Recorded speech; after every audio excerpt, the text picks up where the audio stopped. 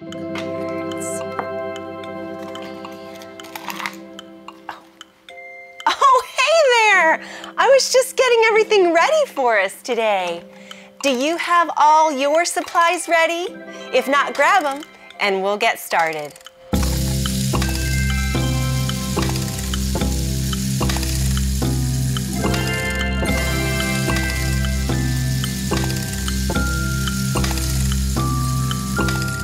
So today we'll get started with a fun little card game, and you can do this a lot of different ways. So you need a deck of cards where you have removed the face cards, kings, queens, jacks, and the jokers, but keep your ace in there because your ace will count as one.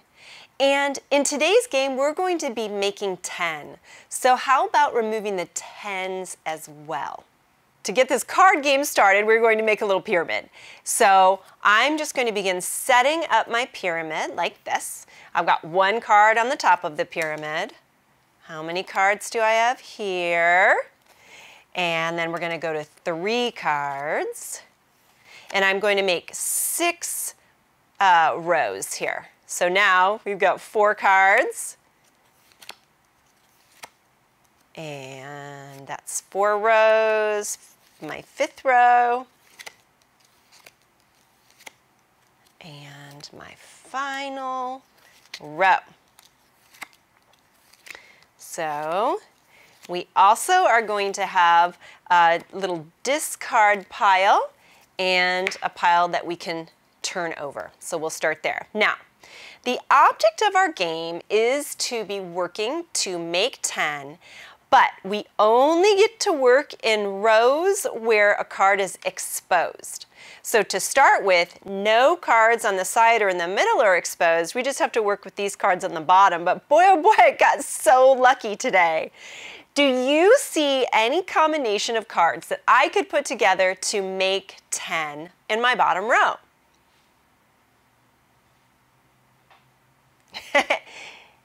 Did you say that there are a couple of different combinations? I bet you recognized these 2 numbers right next to each other. Remember we said the ace stands for 1. 9 and 1 make, you got it, they make 10, don't they? We got so lucky on that one. So there does happen to be something else that makes 10. We don't even have to get into our other rows yet, do we? You got it. 8 and 2 also makes 10. We could count on 8, 9, 10. Great. Okay, well, when I look at these cards that are exposed, I have this card, this card, this card, and this card that we could say are exposed. Do any of those cards make 10? If you said no, you're right. So I'm going to go to my pile and turn over a card. Does this card help me make 10 with any of the cards I have laid out before me? You're right. I heard several of you say that I should take the 6 to go with the 4 because 6 and 4 make 10. We're doing pretty well. Okay, so now again, let's look at the cards we have exposed. It's getting a little slim here. This card, and this card are exposed. Do any of those go together to make 10? Pretty slim pickings. Let's turn over a card. Oh boy, the last time we remembered that 6 and 4 make 10, so I know I don't have any 4s available. This is looking pretty tricky. Let's try again. Let's see. Does the 3 help us out at all? If I match 3 with 9, will that make 10? If I match 3 with 7, will that make 10? You're right! Phew, finally! 7 and 3 make 10 for us. Okay, now we've got to keep on trying. Oh boy, I can see some combinations that are just out of my reach. Do you see what ones I'm talking about? Okay, I don't know what we have coming next. Oh, phew. Do you see what I can match with this 1 to make 10? I have 2 different choices, don't I? I think I'll go for this one. 9 and 1 make 10. All right. Oh boy. Guess what? Now this ace is exposed and 9 and 1 make 10.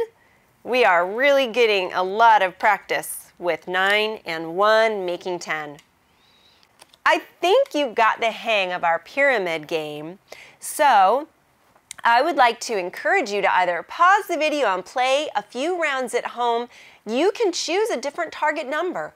You could choose 7 or you could choose 11. There are a lot of different numbers, let's say from 6 to 16, that you could choose and play our pyramid game with, and it's just a great way to warm up and get our math brains going. So I'll clear this away and then we'll move on. Today I am going to be using our tens frames, and I've got some fun little puffs to use today as counters. I want to talk to you a little bit about mental math.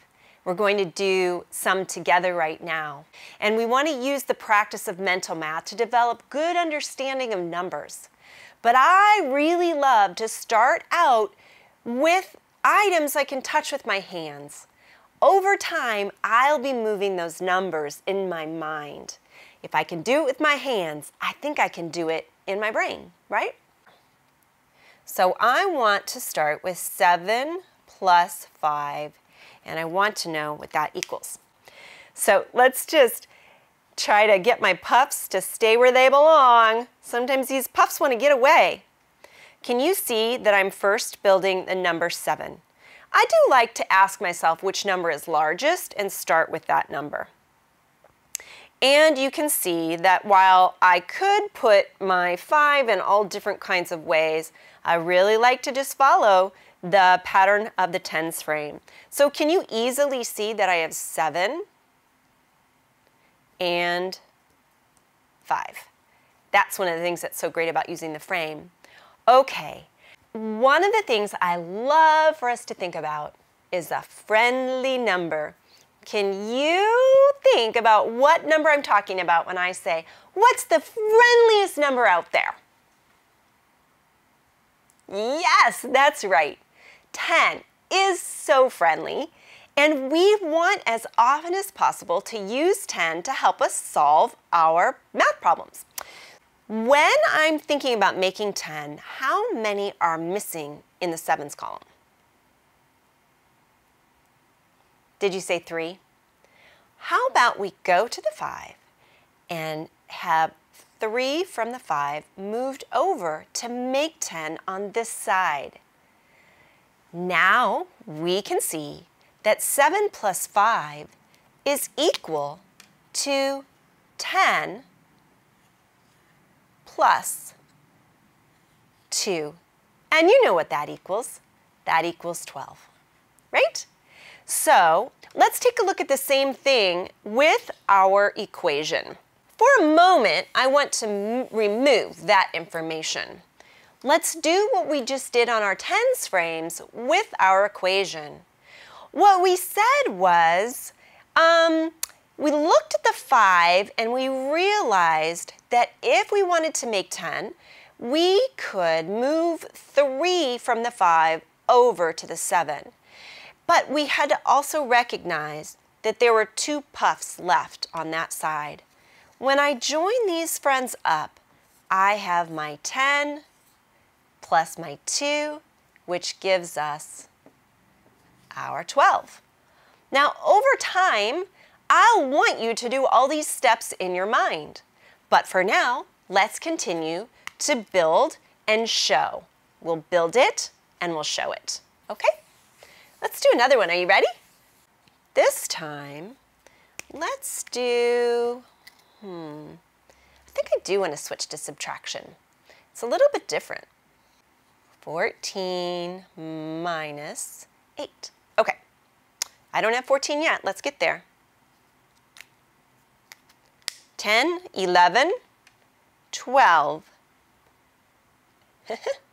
13, 14.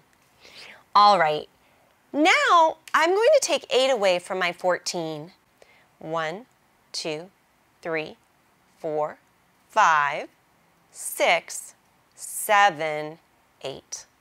Were you able to see that there would be 2 left?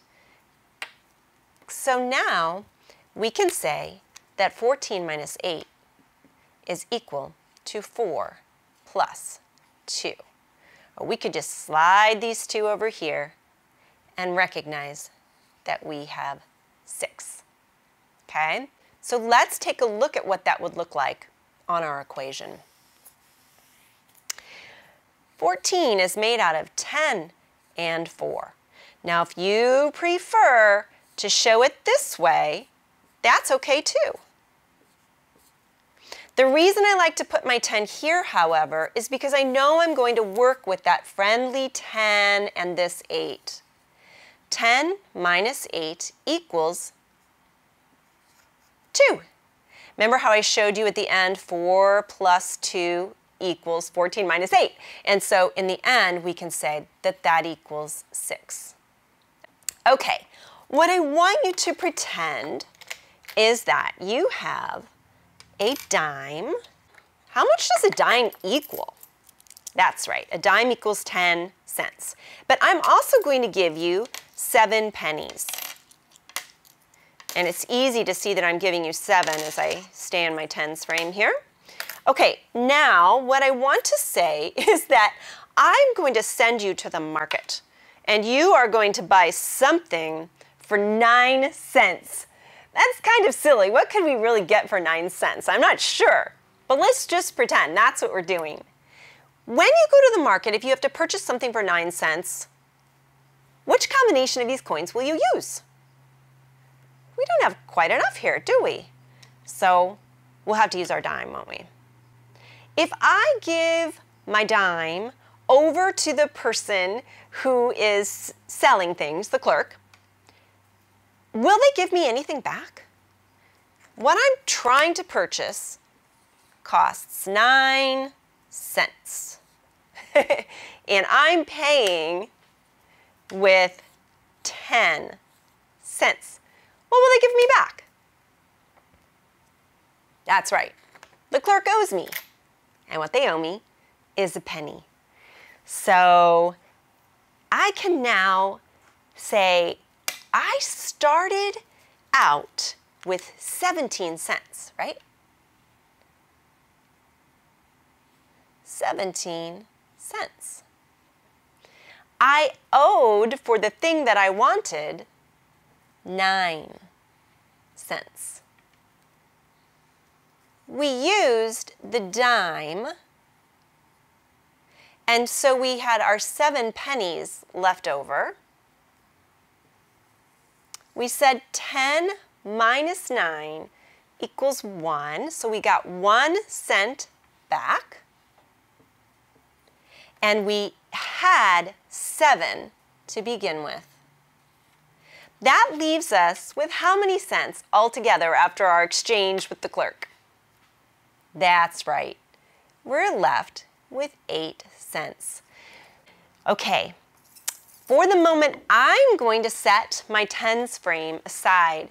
But if at home this is feeling really tricky, please use your tens frame. If you're really struggling and you're saying, oh boy, I don't really know what you mean, then the way to solve that is to show it with items. Okay, so I've got 12 and I want to take 7 away, but I'm going to show us the balance of the equation by doing what we've been doing all along. Remember that friendly number we want to get to work with, right? But what's left? We're working with number bonds here. 12, 2 and 10 make 12. Okay, so once we say 10 minus 7, what do we get? Oh yeah, that's right. We get a 3. Now we have to remember this piece over here. Alrighty. The reason I like to say that this is like a balance is I want you to understand that the equal sign has a special meaning. It means that all of the stuff on this side of the equation is the same in value as the stuff on this side of the equation. So 12 minus 7 equals 3 plus 2, and you know that that equals 5. The longer we do this over time, we begin to memorize, for instance, that 12 minus 7 equals 5. But I prefer for you to think it out this way before you jump to the memorization. This helps us develop what we call number sense, a way of thinking about numbers that helps our brain really grow. It's time for you to go work in your textbook and workbook, and I can't wait to see you back here next time.